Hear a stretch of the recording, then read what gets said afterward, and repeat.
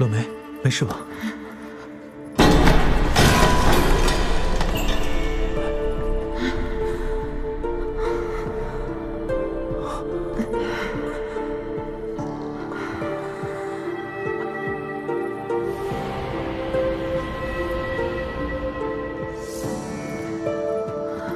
洛梅。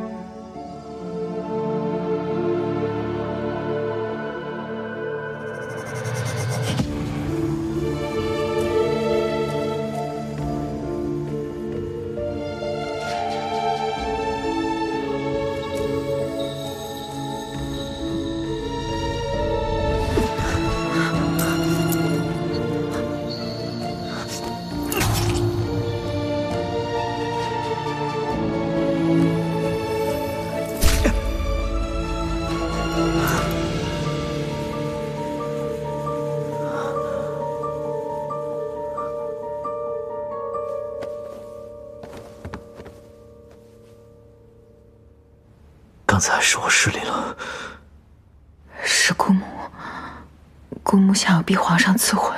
将军，今天的事当没发生过，你心里不要有负担。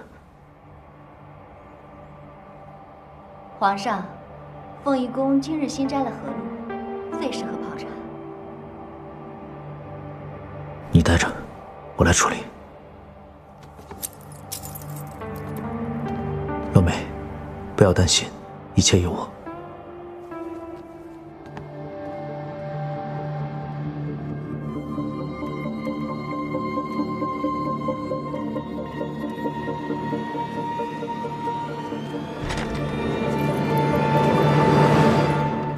父皇，娘娘。太子殿下，洛梅呢？你见着她了吗？不曾见着，兴许是错过了。太子怎么会在这儿？听闻娘娘凤体生恙，故此特来看望。啊，皇上，臣妾这几日夜里着了凉，身子有点乏，已经见好了。皇上，里面请。儿臣鲁莽，不慎打碎娘娘的屏风，还请父皇与娘娘移别处赏茶。洛梅是不是在里面？有什么我们不能见的？太子，去圆明殿。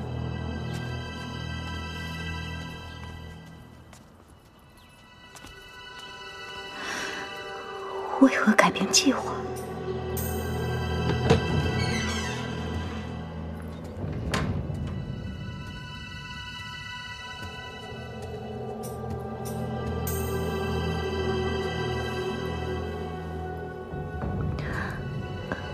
乐梅，姑母其实不必如此。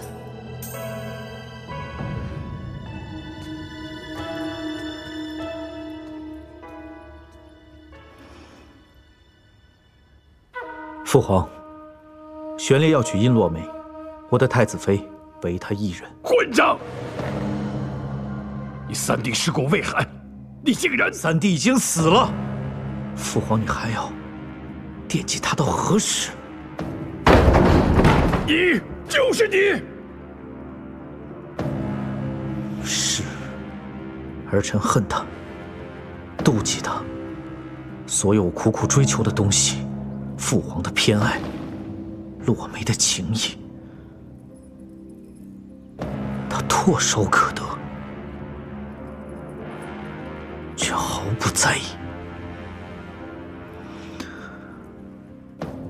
我恨不得亲手杀了他。可他若真死在我的手中，污了名声，儿臣所求，只怕再难圆满。您怀疑儿臣，儿臣不想辩解。 待找到那个梅林，审问清楚，真相自然大白。一切都是他咎由自取。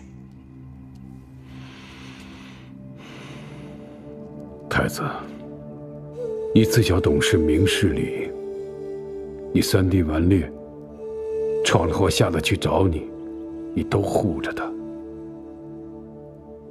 为此受了不少责罚，朕都知道。朕本以为你们兄弟俩。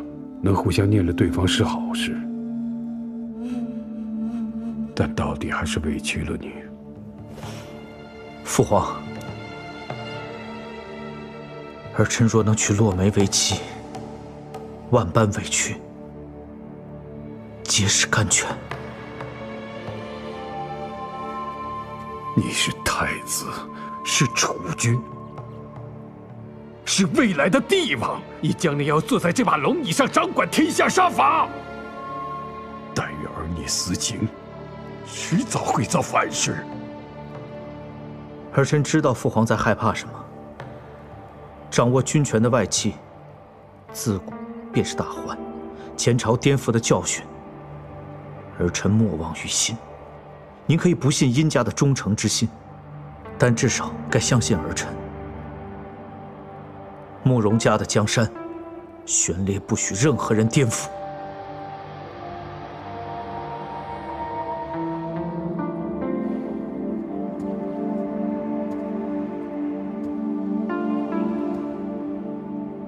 可是朕已经准了，洛梅自主择婿。这件事，洛梅迟早会同意的。连这种事，儿臣都无法做到。 又怎能向父皇保证我大燕江山无虞呢？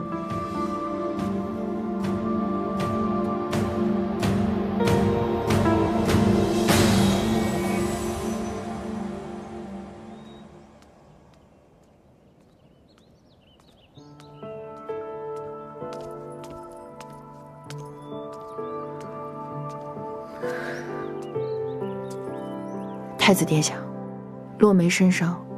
担着殷家和平南军的担子，没事了，你不用担心。不管我父皇说什么，你还是按照你的心意行事吧。其实姑母不这么做，我也会在赐婚的圣旨上写下殿下的名字。洛梅是习武之人，不太懂得情爱之事，但我会努力去回报。 殿下的真情。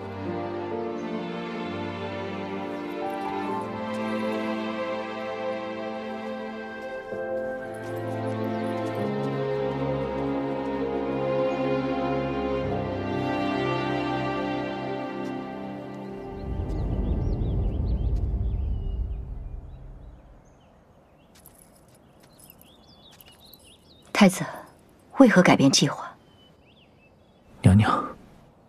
就在刚才，洛梅她答应了。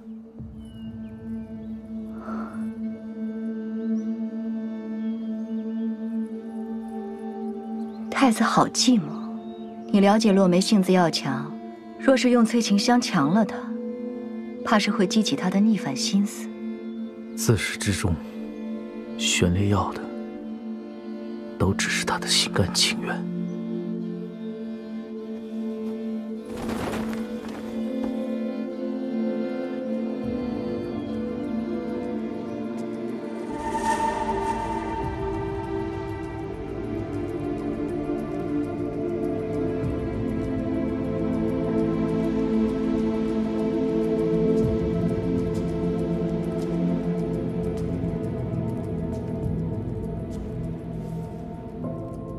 李大人，好久不见。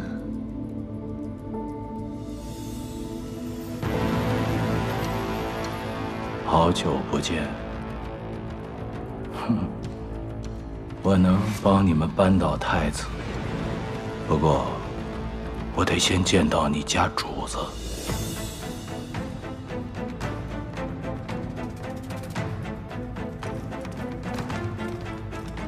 大人。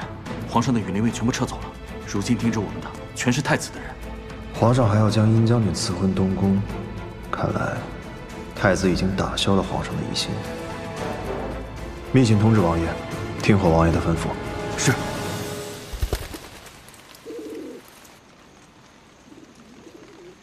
看来得自己想办法回京了。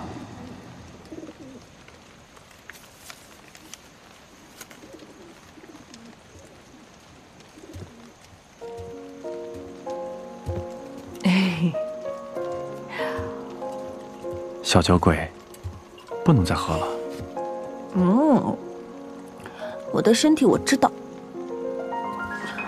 这些天我高兴，我想喝。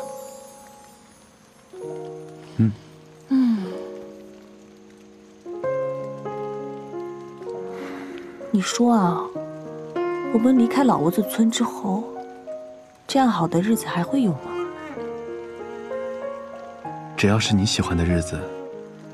我都愿意陪你过。怎么，不相信呀？青叶来信说了，李青已经治好了。那我们要赶紧回去了。不急，青叶已经被盯上了，可能我们需要自己回京，路程也会有些波折。再难也难不过中山的那条路。如今。 李青是最关键的人证，他被谢幕杀驴，一定比我们还要恨太子。总之，回京就能扳倒太子了。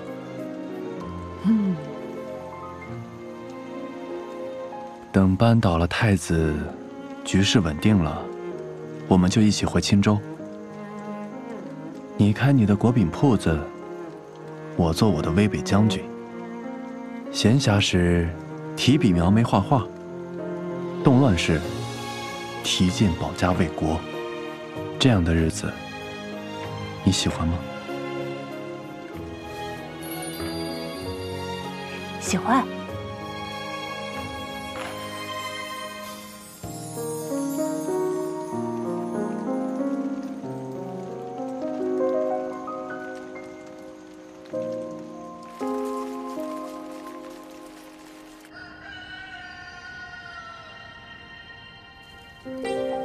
哎，在外面要遇到困难就回来。好，啊，有空啊回来看看我们。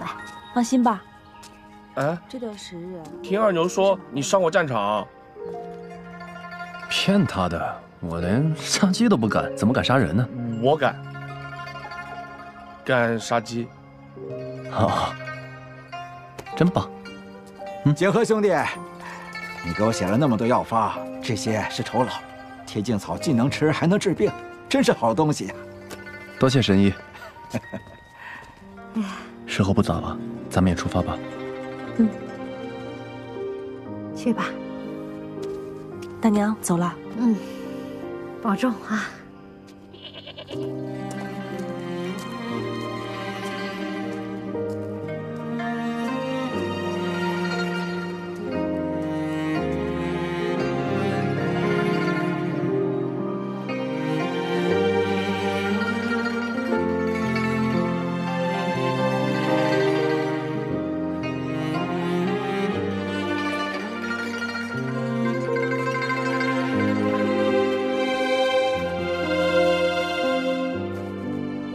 后面有人。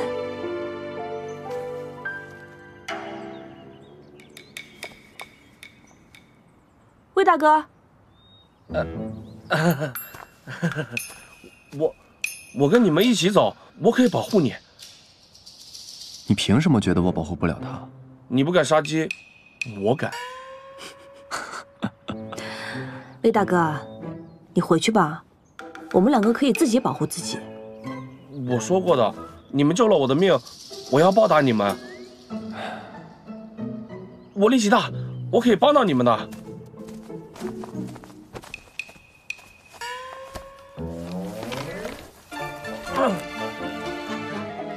怎么样，魏老二？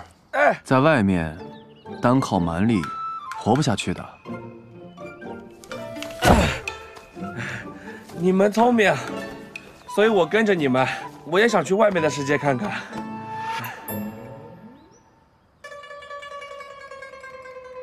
魏老二，嗯，你能把那棵树拔起来吗？那棵树，嗯，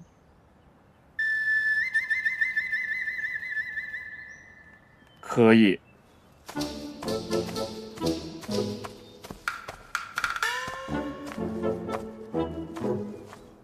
嗯。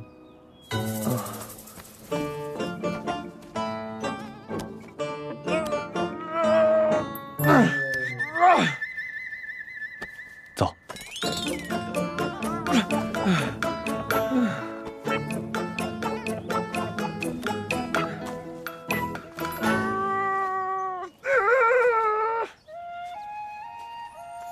你说他回去了吗？无论他回不回去，都是他自己选的路，咱俩就别操心了。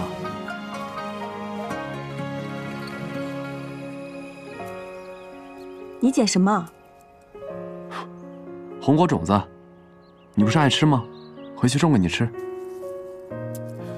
我在外面从未见过这种红果，会不会只有这里的土才能种出红果？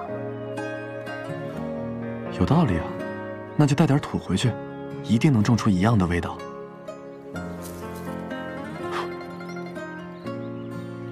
哎，咱们打个赌吧，要是我种出来红果，你就嫁给我。不赌，我不嫁人，我只招赘婿。哎呀，那我家恐怕不同意啊。除非你先立个字据，以后吵架永远先认输。你不是说了愿意永远输给我的吗？我是愿意永远输给我的王妃。骗子！好了，等回了青州，咱们就成亲。反正青州那么远，父皇也管不着。等你种出红果再说吧。你刚刚不是说不赌吗？晚了。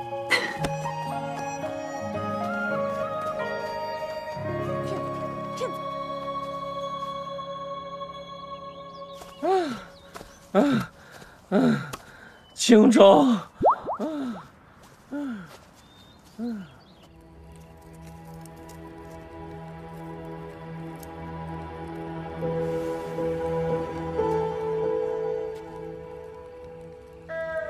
皇后，朕有愧于你。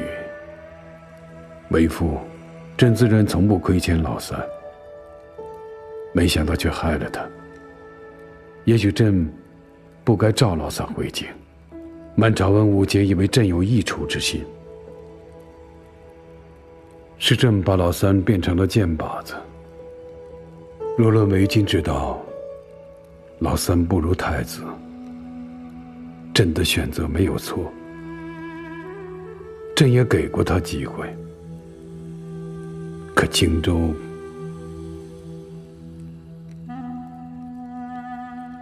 为君，朕也并不亏欠他。如今老三既已入土，这支箭到底是谁放的？朕不想知道，也不必知道了。皇后，朕预计之初，你们尉迟家有功，老三遭此劫难，到底是朕违背了承诺，朕有愧于你，有愧于尉迟家。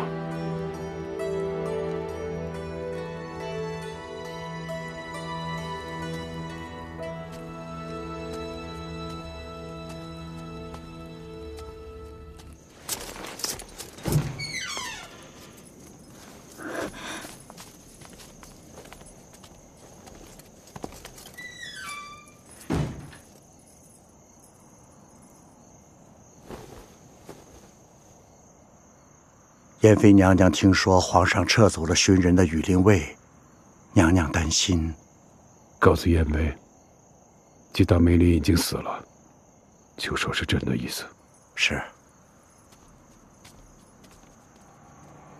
皇上也有他的难处，梅林，我自己去找。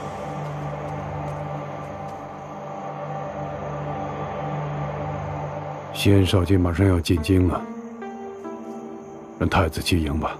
是。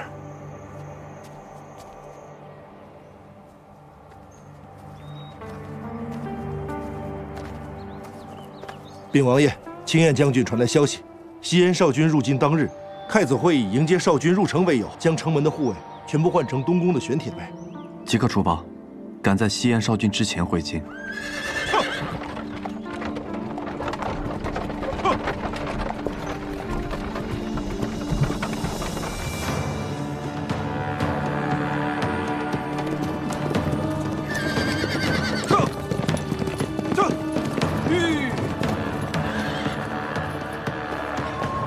少君，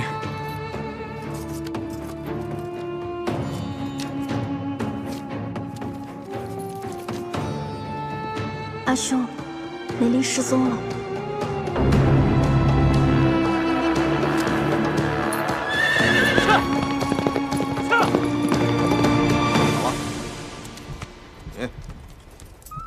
走走走。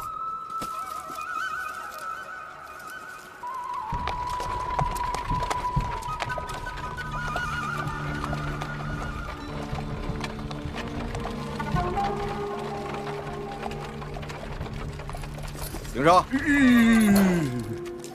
哎，官爷，这永泰药庄收的药草，永泰药庄是济宁侯府的铺子。你看，管你是谁，都得查，给我查。是。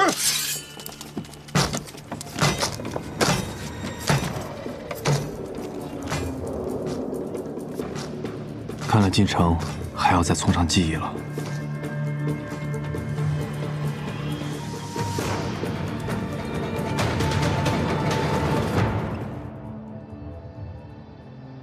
西燕少军何时入京？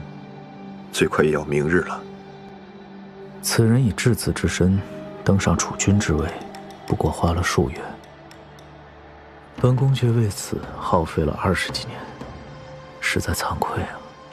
殿下无需介怀，谁不知道他是借我大燕皇帝之力，才登上这储君之位的。